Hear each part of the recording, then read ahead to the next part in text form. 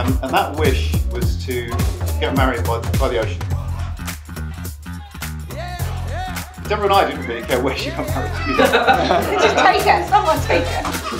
Our wish was that she'd meet someone who would take care of her, someone who would love her, and someone that would bring out the very best in her. So I think today, all of our wishes have come true.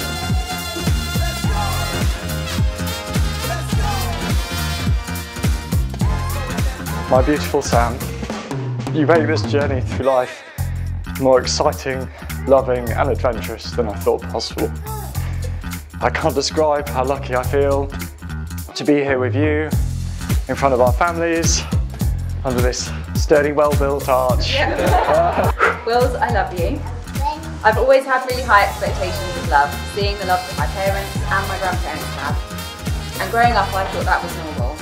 But I realised that through my many years of experience, that's not normal. It's something so special, and it only became clear to me when I met you. In this place and this moment, I vow to you to build our home together, filled with love, laughter, muddy footprints and far too many dog toys. You are compassionate, you're kind, you're generous, and you have endless patience, which you definitely need as a twin. You make me feel like I can achieve anything, and I'm so grateful for all the support and encouragement that you give me. I promise to be the teammate you deserve. I love you so much. What a wonderful life we have ahead of us.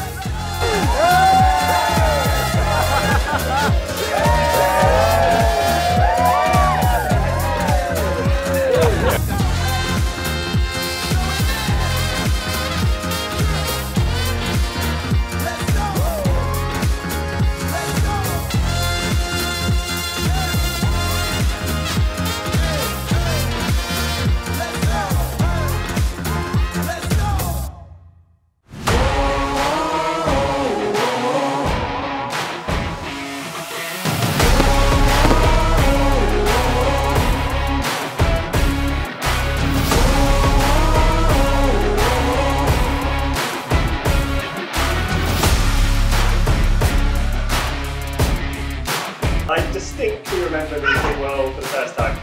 Will arrived a day late for Freshers, and I, like everyone else, thought Will was incredibly cool. That first impression couldn't have been more wrong. And the Will's instant reaction when confronted by a man on drugs who was threatening to stab him was to shout, "Bow down to your king."